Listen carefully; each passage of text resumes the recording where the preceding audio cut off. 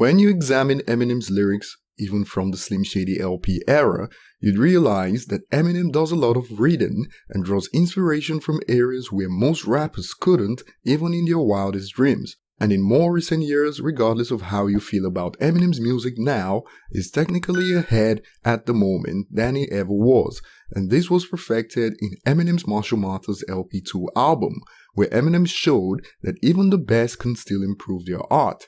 On his latest album, for instance, a great example of bars with several layers to it was in Lucky You, and towards the end of Eminem's verse, Eminem stated, "It's still the same Marshall, that outlaw, that the Siesta rider might have fell off, and back on that bull like the cowboy."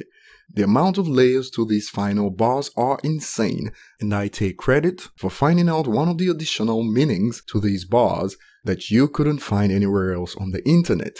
These bars were also a reference to a professional bull rider, popularly known as Chase Outlaw, that fell off, got injured, and came back strong. Now pause for a minute to take that reference in and see how it fits perfectly with all the other meanings you could draw out from those bars, and you'll understand how Eminem's ability at the moment on the mic is above younger Eminem, and in my opinion, above everyone else in hip-hop at the moment. If you didn't see my breakdown of Lucky You, click the link that pops up at the top right corner now and prepare for some mind-blowing revelations. Now, drawing out meanings from complex bars with several layers requires some thinking, and even the best of us miss bars all the time and feel stupid later on, which draws us to the point at hand we're about to focus on. Eminem talked about slowing it down for the spads, which are those in need of special education or retards on homicide, because as soon as he goes off, bars go over heads, and proof of this is the difference between Not Alike and Killshot, where in Killshot, Eminem slowed it down to make sure even the spads didn't do too much thinking to decipher the bars, and now even scientific studies seem to agree with Eminem, and it's no wonder lyrical rap has taken a backseat for many younger hip-hop fans especially. Recent studies have revealed that IQ scores have been dropping for decades, and environmental factors are to blame like education and technology.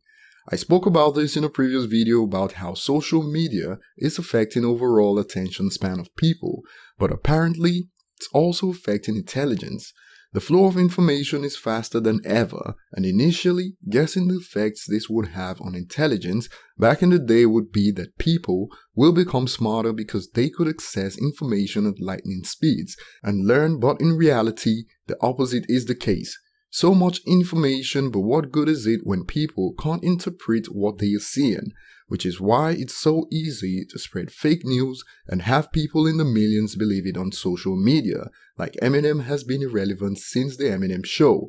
Takes a special kind of mind to believe such nonsense, don't you think, since the facts say otherwise, but that didn't stop some from believing it, and now we have another factor that's probably responsible, backed by science. Intelligence is steadily falling. No wonder mumble rap was born, since you don't even have to listen to the lyrics anymore, so no thinking is required at all, just nod to the beat. What are your thoughts? Tell us below, subscribe if you haven't, and see you in the next video.